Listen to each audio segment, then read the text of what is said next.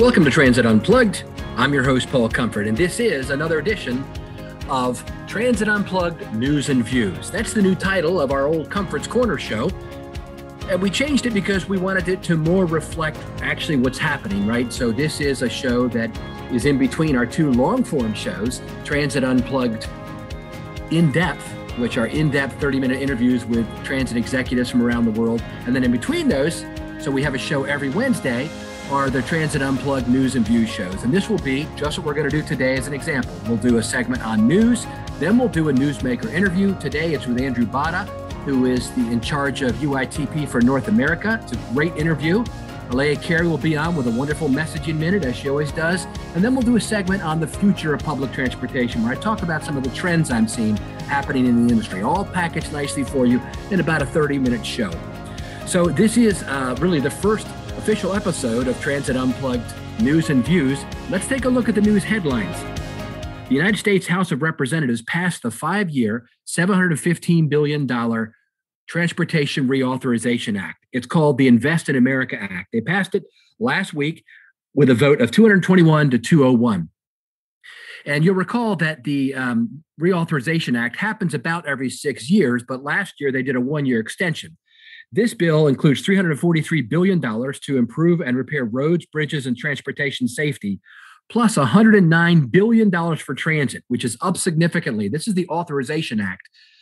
The appropriations will come later, and $95 billion for passenger and freight rail. So this is big news. And APTA President and CEO Paul Skoutelas said that this bill makes critical investments to surface transportation, including the $109 billion for public transportation and $100 billion for commuter rail, Amtrak, and other high-performance rail.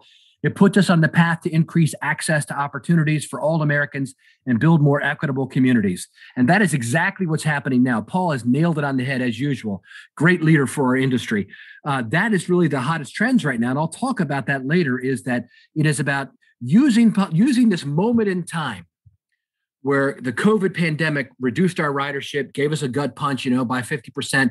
And it really was an existential threat to transit, according to the New York Times article last July, where we could have entered a downward spiral. But instead, the national government and local governments and brilliant CEOs of all types of transit agencies, the large ones, the small ones, were brilliant in their response to this. They stepped up and did all kinds of things that transit agencies maybe don't normally do, like Meals on Wheels and other things, and providing access to communities that did not have internet, where they would drive the vehicle out there, a paratransit vehicle out there, and park it so it would do Wi-Fi for that apartment complex, whatever. I mean, we were doing whatever it took to help people meet the needs of the moment, getting people to the vaccines, right? We had Mr. Vax Transit on recently, Stuart Mader, who talked about the 450 transit agencies in North America that really responded and helped people get to the vaccines. And other ones like Nat Ford's Jacksonville Transit actually took the vaccine to people.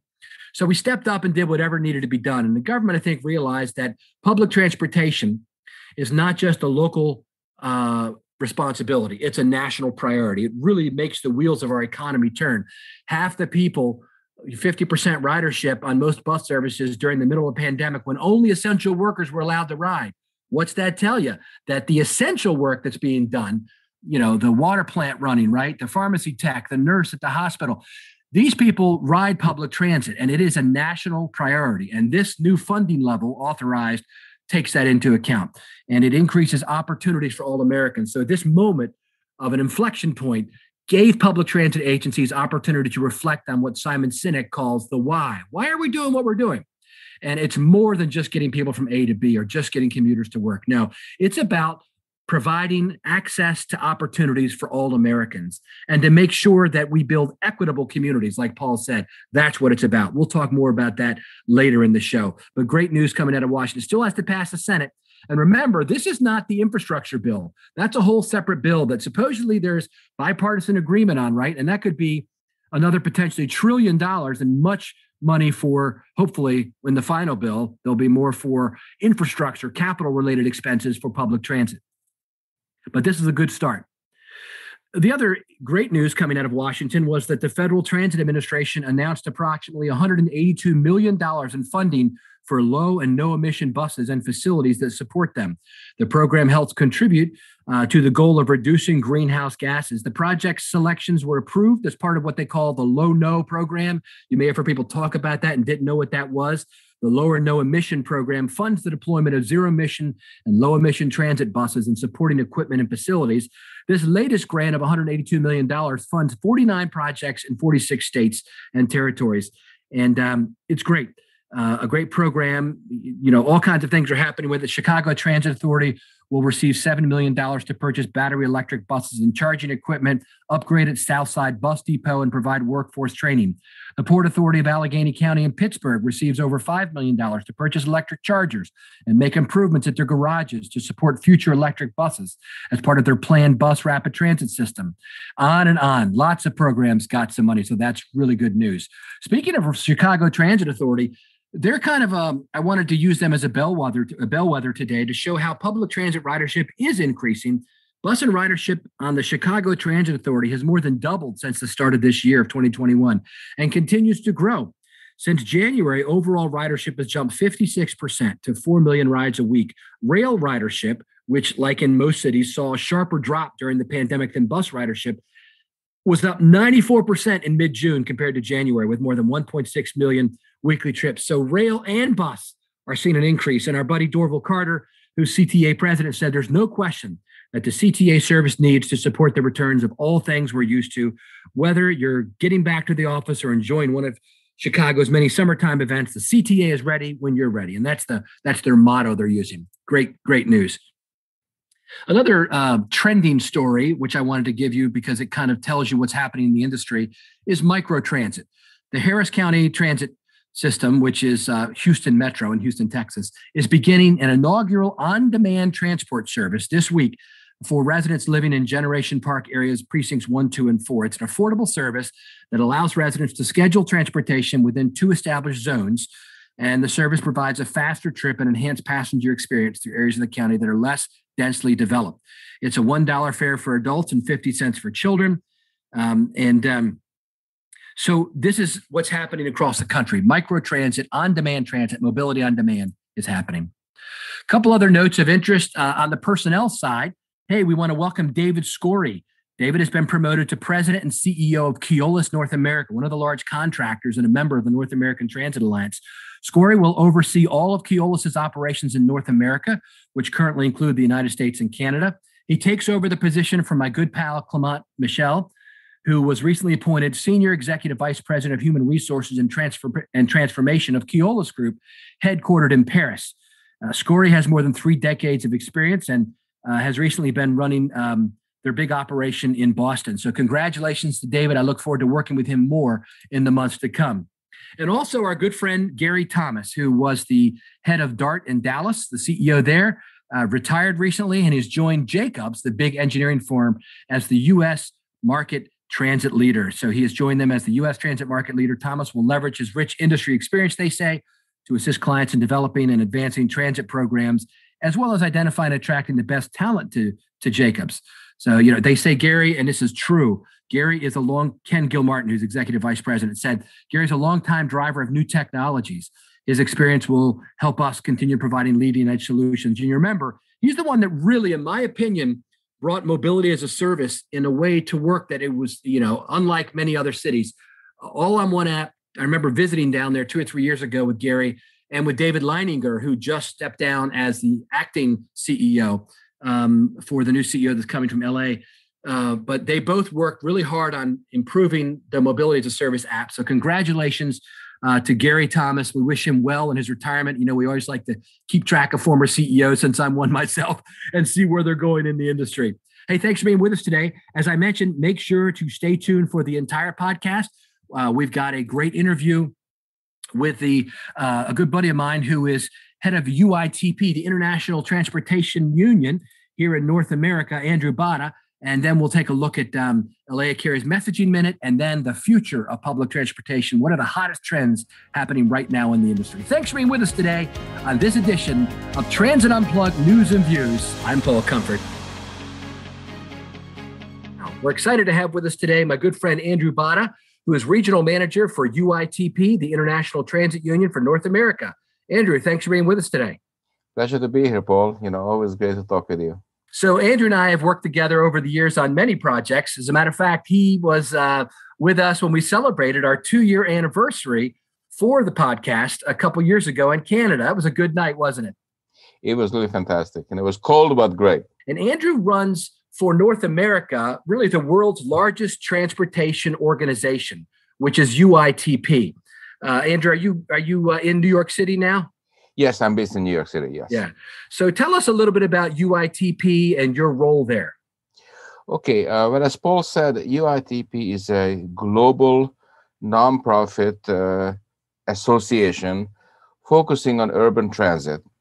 And many of you don't realize that, but UITP was founded in 1885 in Belgium, where a lot of transit operators, starting with streetcars and urban rail, realized that there needs to be some kind of common platform for even simple things as the size of the gauge of the track, so that when the trams were going between cities, they would continue smoothly.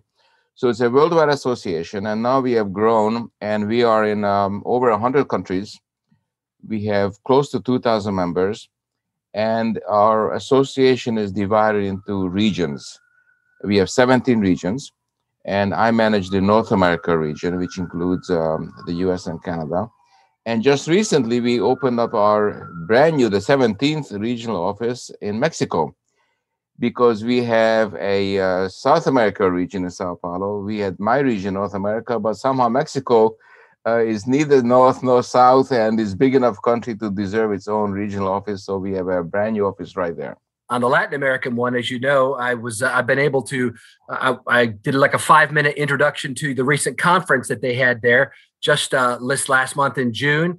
And some of our guests coming up this month in July, both of our guests on the in-depth interviews are from Latin America, from Brazil. So we're excited to have the podcast enter into that market. And we hope to have some folks from Mexico and other places as well as your new president of your organization. So his name is Khalid Al-Hogail. I hope I'm pronouncing that right. He is the new president of the International Association of Public Transport, UITP, and he's the chief executive officer and managing director of the Saudi Public Transport Company, and was elected as the new president for the 2021 through 2023 term. So that's kind of exciting to get a new leader. Yeah, I mean, actually, UITP has a very, very, very democratic process, and we elect almost everybody. The members elect the people on top. We were fortunate to have Per Calvet, who was the head of the Barcelona Regional Transport Authority. This is the regional trains in Barcelona, and he was fantastic for 4 years, but his term expired. And we like to have presidents from different regions, and we never had one from the Middle East.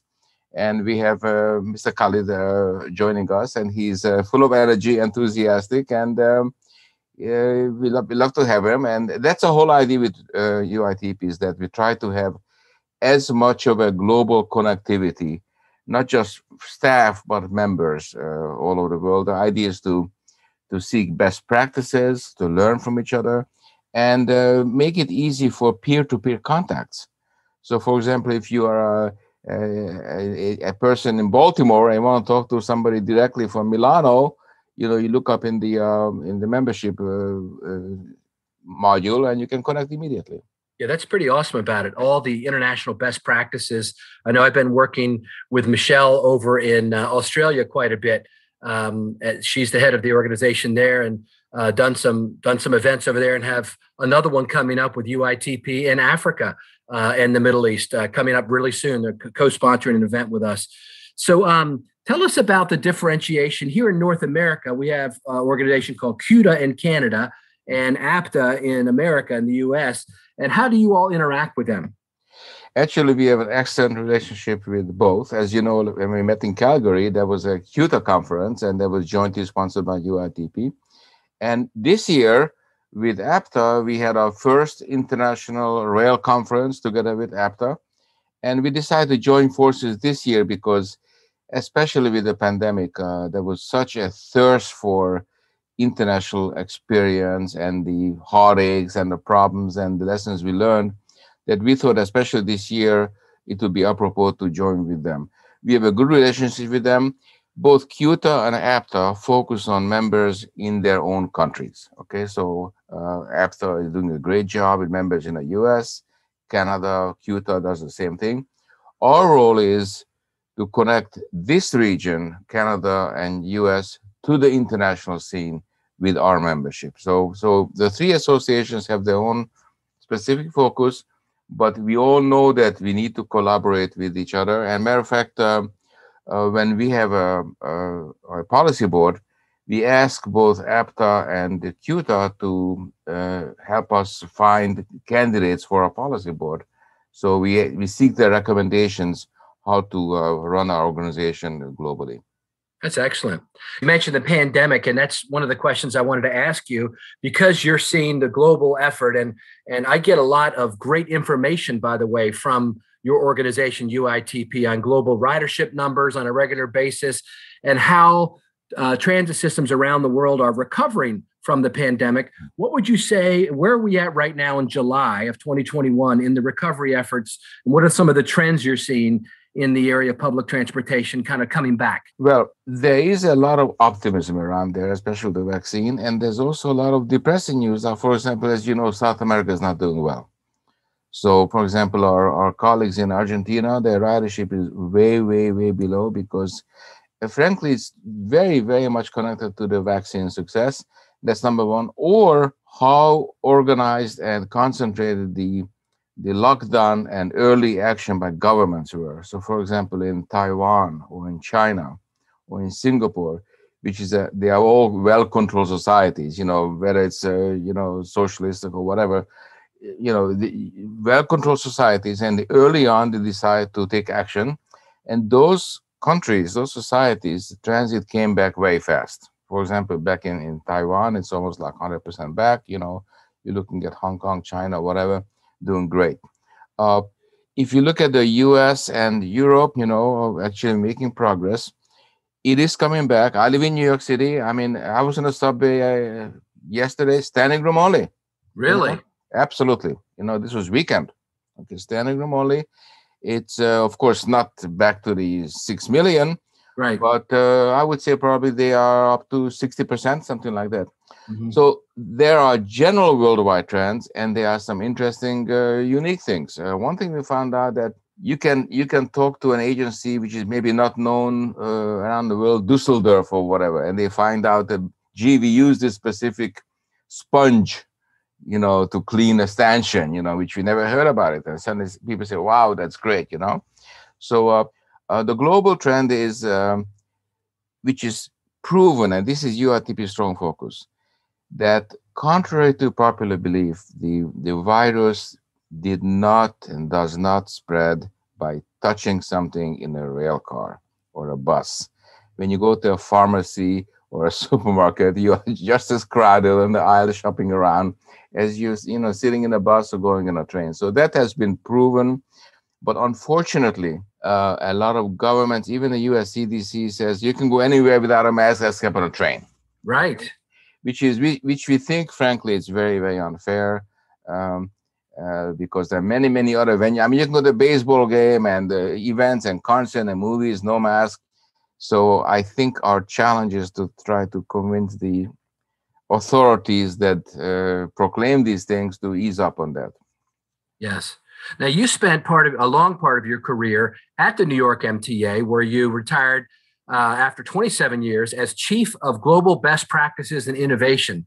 What a great title and what a great role to have as you spun out into UITP. Tell us a little bit about that and what you did there at the MTA. Well, of course, the MTA, and by the way, I never had one boring day working there. It was it's a amazing, and it's not giving enough credit. 70,000 people with many agencies within MTA who are doing I call them heroes. It's a heroic job to hold up a company that has been running 24/7 since 1904. Okay, nothing else in the U.S. has been running 24/7 since 1904. Okay, except maybe Niagara Falls. Okay, yeah, right. I always said it. So obviously, a huge agency like that is conservative, because they learned lessons. They tried something, didn't work, so very conservative. So my job, and I was reporting to the president, is to be an agent of change. Now, usually agents of change are, when I came to the meeting, they said, oh boy, he's coming again, some ideas, But I looked at that as the challenge. Okay, I'll give you an example. Worldwide, when you go on a subway, you can walk between cars smoothly, open gangways, right? MTA and almost all US agencies, okay, said, no, we don't do that, separate cars. So being global best practices person agency, I said, look, guys, let's have the open gangways on the subway. And look what's happening. They buy new rolling stock and they have 2 trains now to test that. So that was my job, to push new things. And sometimes I call myself constructively annoying. Which is the job of a change agent, right? I mean, that was my job, basically to go into a meeting and say, no, we shouldn't do that. And of course, they said, no, sit down, be quiet, etc., etc. But many things came through. So I enjoyed it, and it was a challenge and a struggle. But I have to say, eventually, most of the ideas percolated up, and it takes time. It takes time. Right. Okay? For example, fold-up seats, okay, to create more room. When I first mentioned it, they said, "Oh my God, what you creating, a cattle car?" And then somebody said, "Wait a minute, we have a lot of crowding here, and maybe if you have some fold-up seats, not only it lets the wheelchair person have a more space, but it creates more space in the car." So, etc., etc. So that was my job. I enjoyed it, and because in the job, I was always seeking out recommendations and knowledge from UITP. So that was the evolvement of what I was doing. Well, what a great setup for my final question for you, which is, so you spent all these years in America's largest transit system, coming up with fresh ideas for the future. So I want to ask you, Andrew, where do we go from here as an industry? Coming out of COVID with, people are reevaluating commuter services and, the AM and PM peaks, and there's lots of change going on, right? This was an inflection point in how we deliver service. So where do you think we go from here, and what recommendations do you have for our industry? Well, I have some of my very personal views. First of all, I think in the US, generally, the model is show me the people who want to use transit, then I'll provide you service, okay? I want to see that person on the platform, then I might give you an extra train, okay? Generally, in Europe and worldwide, maybe not, maybe Asia and Europe, and the model is, I'm going to give you as many trains as possible to entice you to come. So if you go in the subway in RATP in Paris, that train keeps coming every 2 to 3 minutes, okay? They don't have to say, prove it to me that somebody's going to be there. So because of that, the public says, I don't even need the schedule. I go down, there's a train. In the US, because of the budget situation, the CEO says, I will not send an extra train out until I see the passengers. Prove it to me, like in the Missourians, show me, right? Exactly. So I think that's one way. I think in many ways, agencies could entice people to come back. Maybe run shorter trains more often. Okay, so that's something I see. I think what has happened, which is good, and maybe people disagree with me, this flattening of the peaks in the morning and evening, I think is actually very cost effective, because to service the peak of the peak for agencies is very expensive. Yes. Sometimes you need that extra 2 or 3 trains just to serve that 50-minute peak period. And of course you have to staff that train, etc. So I think with this idea about the peak is flat, I think economically for agencies that could be a benefit. Yes. Plus, plus the peak of the peak is horrible. People hate that. Right. Right. Yeah, I've heard that from several people lately, that this is actually a blessing. Yeah. I think so. So because, again, in New York City, I remember go to Grand Central Station at 8:46 a.m. was like the peak of the peak, and it was like it's just a nightmare, Right. And to service that, they had to have all these extra staff, marshalling people around, etc. So now I think those staff resources could be reallocated. So I think that's a good thing that's coming out of it. I also think that people went back to cars and all that, but I do think, and I believe, and I hope that there will be a tipping point again, and people say, wait a minute, why am I driving again? I mean, I used to be a transit customer, and I chose transit before because it was faster, cheaper, better, more convenient. So that's why I went to transit originally. So now they're back in the car, So when they're stuck in traffic, some people's going to say, wait a minute now, why am I sitting in my car for 45 minutes without moving? I used to be a transit rider. Maybe I'll try it again. So I think and I hope that that tipping point is coming. Very good. Well, thank you. Those are great, great ideas. And I think that gives us a positive viewpoint headed into the future. Thank you, Paul. I mean, always enjoy talking to you because you're one of the brightest. You're also an innovative type, so I think we are similar birds, similar types, so I enjoy talking to you. Thank you. Andrew Bata, UITP Regional Manager from North America, our newsmaker interview on this week's Transit Unplugged News and Views.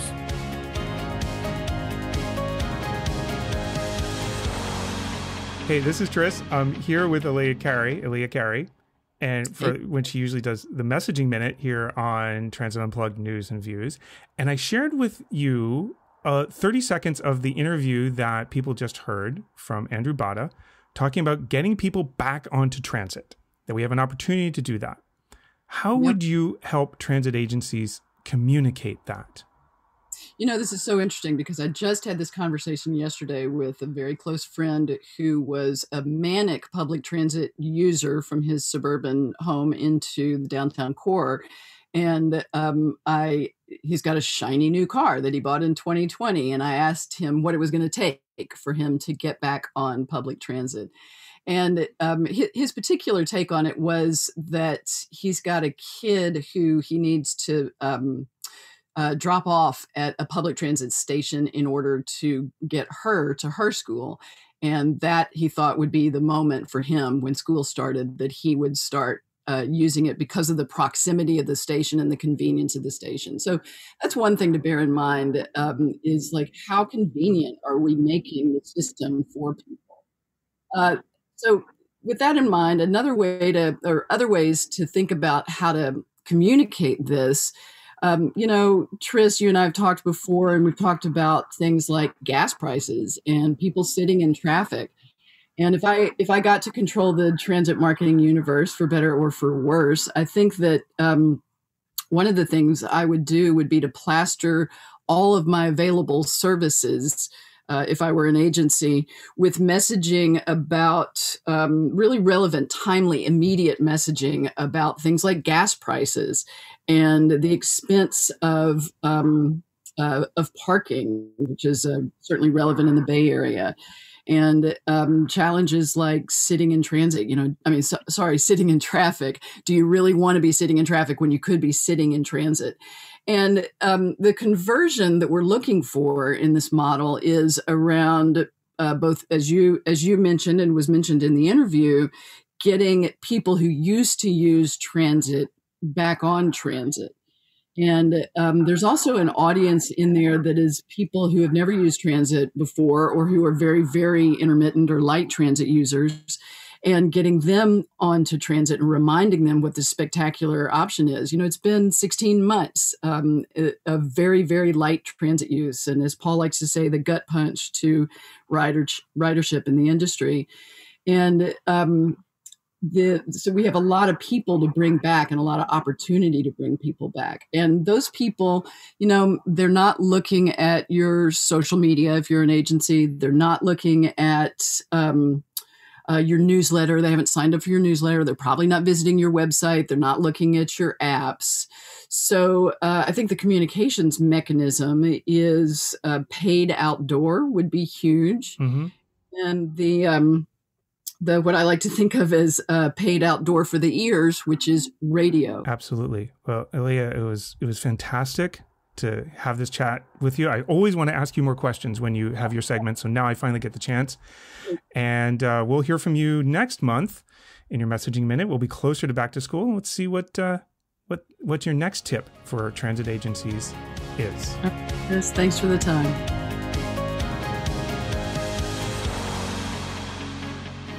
And now back to Paul for his segment on the future of public transit. Thanks for sticking with us today on the podcast, Transit Unplugged News and Views, the world's #1 leading transit executive podcast. There's a lot happening in the public transportation industry, even though we're in the middle of what normally would be considered, the summer doldrums. But what's happening right now is drivers. We need drivers. You know what happened, right? So basically, by what I could tell, this is my view, is that during the pandemic, many and most transit agencies stopped their recruiting and their driver classes. It takes about 10 weeks for most transit agencies to train a new driver to, get their CDL. Most folks don't come in with a commercial driver's license, and then train them on, how to drive the vehicle and the routes and all that kind of stuff. It's a long process, a lot of investment into a public transportation operator is what they're called in most transit agencies for the larger buses. And so they stopped recruiting, and, there was multiple reasons behind that, right? We weren't meeting in person for a while. And also the number of routes that were on the road were dropped dramatically. Most systems dropped their routes in half. They went to Saturday only schedules, et cetera, because ridership was cut. So as a result of that, they continued to have natural attrition, right? People retiring, people deciding to not work as drivers anymore. A lot of folks were getting, the double unemployment from their state and federal government, were making maybe $900 a week on unemployment. So now that we are back into seeing the kind of ridership increases that we just talked about at the beginning of the show, right? Across the country, ridership is ticking up, especially in bus, but even in rail, as we talked about at Chicago Transit Authority and other places, New York going to 24/7 Metro service again. Now everyone is clamoring for drivers, whether it's freight trucks, delivery vans, ride hails, public transit, even school bus transit. These drivers are in high demand these days as the economy recovers from COVID and now shifts into overdrive. You just look at LinkedIn or Simply Hired or any of these websites, and you can see hundreds and hundreds of job listings in major cities around the country. Patrice McElroy, who is the head of human capital and development at the Los Angeles County Metropolitan Transit Authority, said it's very difficult to find drivers. She said they're looking to hire 800 bus operators between now and the end of summer as it begins to ramp up service that had been cut during the pandemic. Metro is dangling, the DMV licensing reimbursements as a lure for a job that starts there at only $16.90 an hour. But competition is steep for drivers. The U.S. Chamber of Commerce President Suzanne Clark said last week the worker shortage is real. And they've just released a study saying, quantifying the nation's workforce crisis, 3/4 of the country's businesses reported it was either difficult or very difficult to hire workers right now. And that includes the ride-hailing companies like Uber and Lyft, both of which are actively recruiting new drivers to their platforms as the economy rebounds and trip requests surge. Due to high demand, ride-hail trip costs were up 37% in March and 40% in April, according to recent research done by Rakuten Intelligence, according to an article that I pulled some information out of about this. So because more app use by riders necessitates more drivers to get them around, some Uber places are offering temporary earning boosts to drivers. Lyft is doing the same thing. During its May 4th earnings call, Lyft said it was focused on increasing the number of drivers on its platform to help meet rider demand. And the number of drivers going through onboarding process had increased by more than 25% since the beginning part of the year. But a lot of workers are still sitting on the sidelines. Some folks, don't trust companies. They feel like they're going to lure them in and then, not give them the long-term wages that they want. Plus the fact, as I mentioned, in a lot of the country still, there is this double unemployment coming out where folks can make between $600 and $900 a week to not work. And so some states have even pulled out the federal, my own home state. The governor said, we're not going to pay the federal unemployment portion anymore to get people back to work. But then there's lawsuits. And right now, as of the time I'm recording this, the Maryland Court of Appeals, our highest court, had said, no, temporary restraining order is upheld. You have to keep paying the federal money out on unemployment. So what's happening is a lot of transit agencies are trying to find new ways to attract drivers, right? So they're offering, generous hiring bonuses. They're offering their existing employees referral bonuses. But many agencies, I just talked with another CEO this morning of a transit agency in the middle of America who said that, they're looking at everything they can to help drivers get on board. And some agencies now are on the paratransit side looking at bringing in these, what they call adaptive TNCs, companies like Silverride or Userve. These are companies that are like Uber and Lyft, but they're adaptive in the sense that they train their drivers on how to handle elderly and disabled passengers with disabilities. And they also are background checked and drug tested, unlike the other normal TNCs, so that they meet the criteria required by FTA for a driver.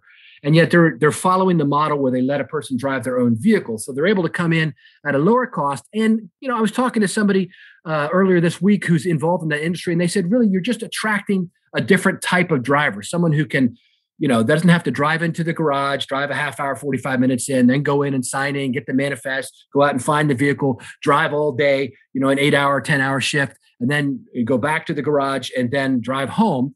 That attracts one type of driver, whereas a TNC is more like a gig employee, right? So they're coming out of their house, picking which runs they want to do that day. Maybe they only want to work 3 hours. They just hop in their car, and there may be a trip within 10 minutes to pick up at their house. They can pick that up in their morning and still have their afternoon. So the type of drivers that are attracted by the gig economy, these adaptive TNCs, are a different type of driver, and they're finding great success, is what I'm hearing across the country. I've talked to maybe 6 different people over the last week about these adaptive TNCs. It really is the hottest trend, and bigger companies like First Transit and National Express, others, MV, they are looking to Transit. They're looking to these adaptive TNCs to actually become subcontractors to them to help bolster their need for drivers as well. And some transit agencies are hiring them directly as well. So that's a hot trend right now, is adaptive TNCs. We'll see how that develops over the summer. And then, of course, the microtransit, the equity inclusion, and the green buses we talked about at the beginning of the show. The other big one is rebooting of routes and integrated transit networks. I've talked around the world about this. Just had a conversation with a leader in Sydney, Australia this week about moving to an integrated transportation network coming out of COVID. So many transit agencies still are what I would call disintegrated, meaning they run their light rail system or their tram system separate from their heavy rail system, with separate management structures, separate KPIs, separate maintenance teams, separate quality assurance teams. And that's all separate from their buses. And that runs separately from their commuter trains or commuter buses. That runs separately from their paratransit or from their bikes and adaptive mobility devices and scooters. So they're running all these separate silos like I used to have in Baltimore when I got there. And I said, no, we got to break this down. We got to link all this. So we created a program called Baltimore Link that linked up the bus routes with the existing subway, light rail, commuter bus, and commuter train routes. So they all connected up together. And that integrated network then can provide a better transportation experience because it provides a wider service zone. It provides the connections that are necessary to get places. And then if you layer on top of that the microtransit safety net so that no one is left behind, you've really got a tremendous way to come out of COVID with a full package, a full complement of services. And I'll be, I'm visiting TARC, the Transit Authority of River City, and we'll be talking about that, about how that this microtransit and how the integrated network really can work. And you can right size your heavy bus service and then layer in a microtransit service on top of that. And that also attracts different types of drivers that don't need commercial driver's licenses, right? So you can train them quicker and get them on the street quicker, or you can hire contractors to help do some of that. And most of the contractors, that we talk about are all unionized. So we're not talking about non-union jobs. We're talking about big companies, Keolis, National Express, RATP Dev, these companies that have relationships with the unions. But these are what some agencies are looking at as a way to come out of COVID. And that's what I see, my personal views on the trends that are affecting and shaping us as we come, hopefully, out of the COVID pandemic, definitely here in the United States, and other countries are creeping toward it as well as they hit their higher vaccination rates, et cetera. Let me know what you think. If you disagree or if you agree, I'd be interested in your take on it. Shoot me an email, paul.comfort@trapezegroup.com, or link up with me on LinkedIn, where I put up something almost every day about the public transportation industry. Thanks for being with us and making us #1 in the world on Transit Unplugged. I'm Paul Comfort. Stay safe out there.